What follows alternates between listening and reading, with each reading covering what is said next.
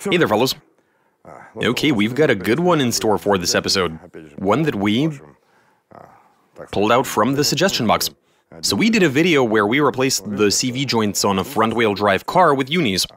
Everything worked just fine when driving straight, but in the turns they were binding, because they couldn't give us the angles we needed. Anyway, so we got a million suggestions for possible alternatives, but a couple of people thought it'd be a good idea to go a different route entirely, and proposed a solution. Well, instead of a CV joint or a uni, we'll be using wire rope for this one. It's pretty soft and pliable, and it should even do a decent enough job of transferring the torque. Here I've got some rope. It's 26 mil, and it should work beautifully with how thick it is. I mean, it is pretty substantial. And so now it's all just a matter of removing the axle shafts, pulling the spline section off, connecting it to the rope somehow, then piecing the whole thing together as in fitting everything to a car, and finally testing the whole thing. Alright, let's make us some bendy axle shafts. Let's do this. We've got a special merch offer for you, fellas, to brighten the mood in these turbulent times. Starting today, we'll be offering a mystery gift box. When purchasing the box, you're guaranteed to receive a certain selection of stuff from our shop, as well as the chance to win something big.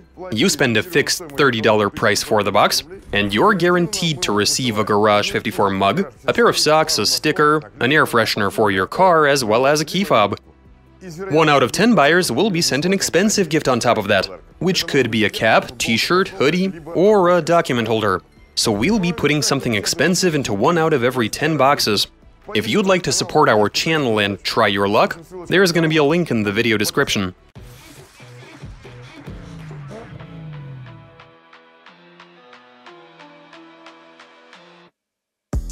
Making axle shafts from wire rope, will they work? Translation and voiceover by BMI Russian.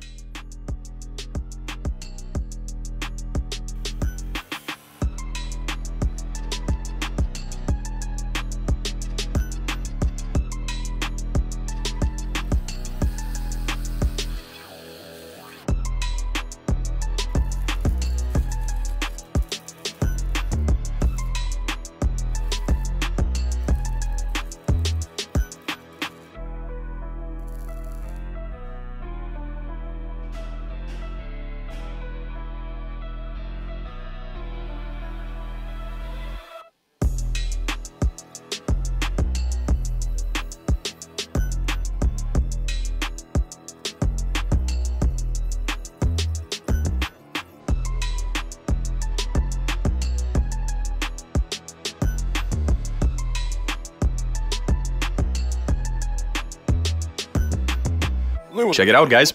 We've made some soft, flexible, and hot as hell axle shafts. So this flexes, everything is good, but we did have to tweak them a bit. Because of how these ropes are woven, when fitting these to the car, you've got a situation when driving forward, one of them winds up while the other unwinds, and obviously when backing up, it's going to be the opposite situation. The one that wound up is going to unwind, and vice versa.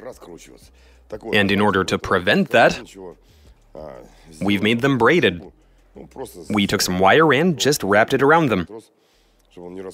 I think it should work okay. Now we get to installing them, which will be followed by, correct, a test drive. Okay, time to carry on.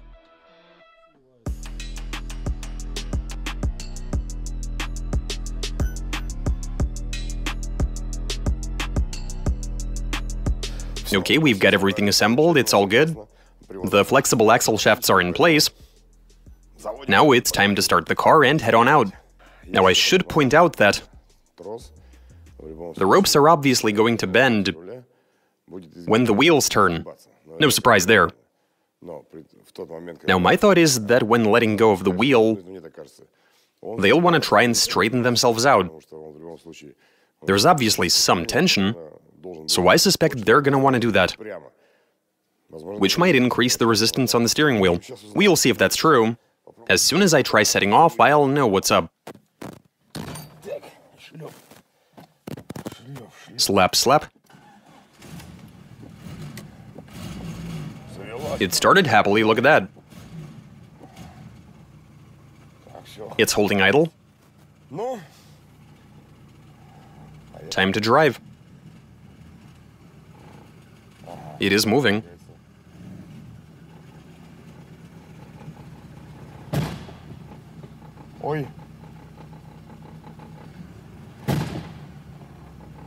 What is that noise? What's happening?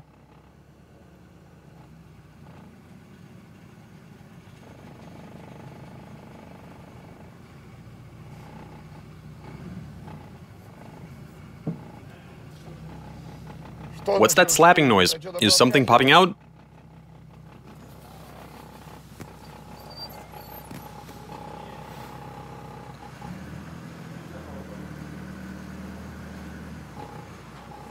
That one is bending. That one is bending? Why so? I made them as close to identical as I could. But this one is still bending. Like a pigtail. Oh yeah? Well, it does drive.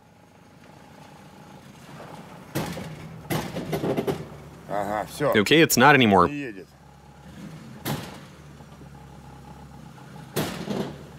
What the hell? Okay, let's try reversing. Backing up.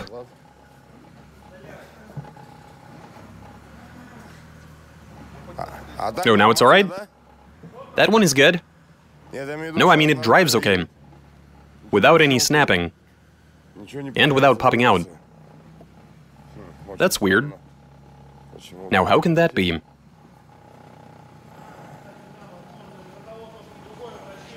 Yeah, I know.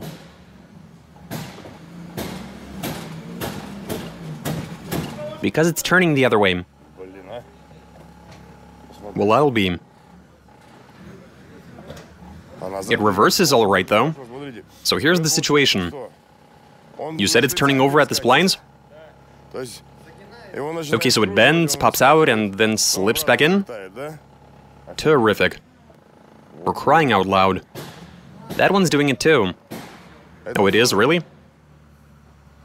You should back the car out. Yeah, it's reversing perfectly fine. Which is surprising. Why is it doing that?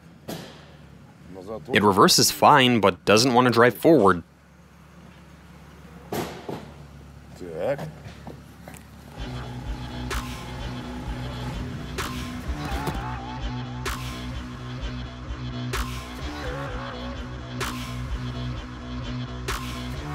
Perhaps take them apart? And it popped out. Oh, come on. Popped out? Yes, it did.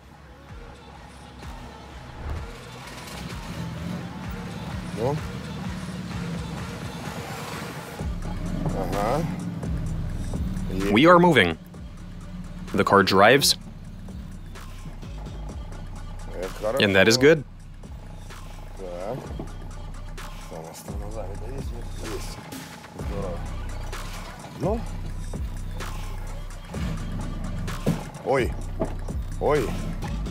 What's that noise? Come on, turn.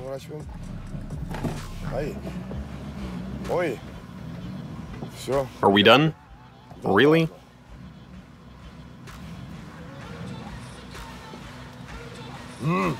That does it for this drive. Let's see what the cause of that is.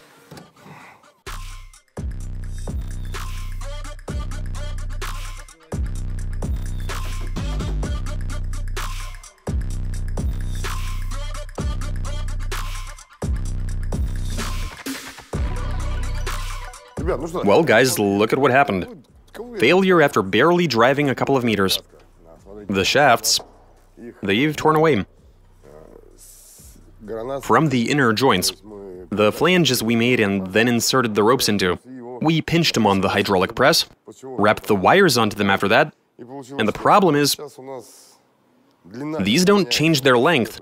We don't have a sliding connection anywhere in there. As a result, they've been ripped out. But we do have another idea. We'll go look for a pipe of the right diameter, because the cable in this area has come undone beyond the point of saving. But no worries, we'll just cut that bit off, slide the pipe onto the rope, pinch it, weld to the flange, and after that, ideally we need for there to be a sliding connection. The outer CV joints do have splines on them. We'll just leave the bearing loose. I don't see it falling apart immediately.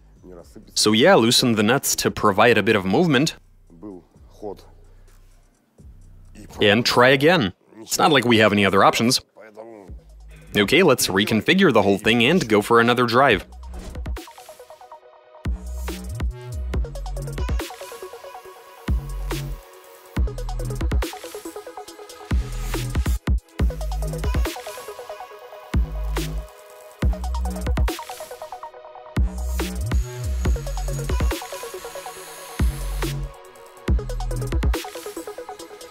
Okay, round 2. Let's go. It has to be drivable now, right?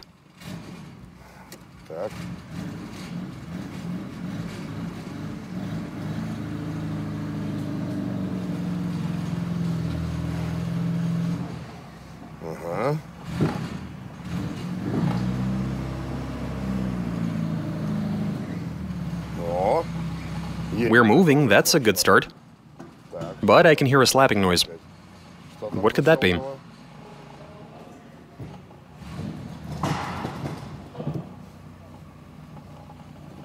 We just can't get past a certain point.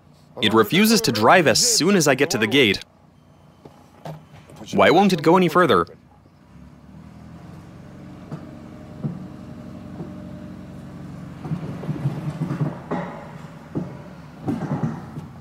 What's happening?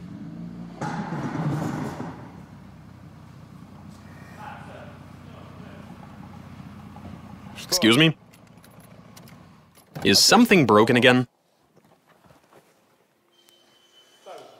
Yeah, it unraveled.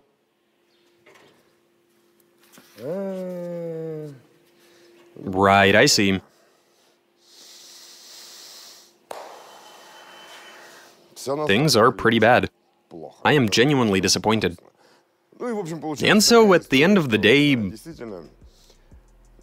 these are under tremendous load, even despite the fact that I was being very gentle with them, to try to ease the stress. Nonetheless, the side that would be prone to unraveling does so. And that's a shame. We failed. Well, at the very least, we've definitively proven that you cannot use wire rope to make flexible axle shafts. I mean, you could of course argue that cross-woven cables would have done better, but I've honestly never seen them in this diameter. I know that you can get really thin ones, but a 26 mil like the one we have, never seen them before, not even aware that they exist. Well, so there you have it, guys. They worked up until a point, but we reached that point way too quickly. But hey, what can you do? An experiment's an experiment. You saw it all with your own eyes, and that's all I got for you. Watch us, subscribe, send in your suggestions, comment, give us a big thumbs up. All right, catch you later.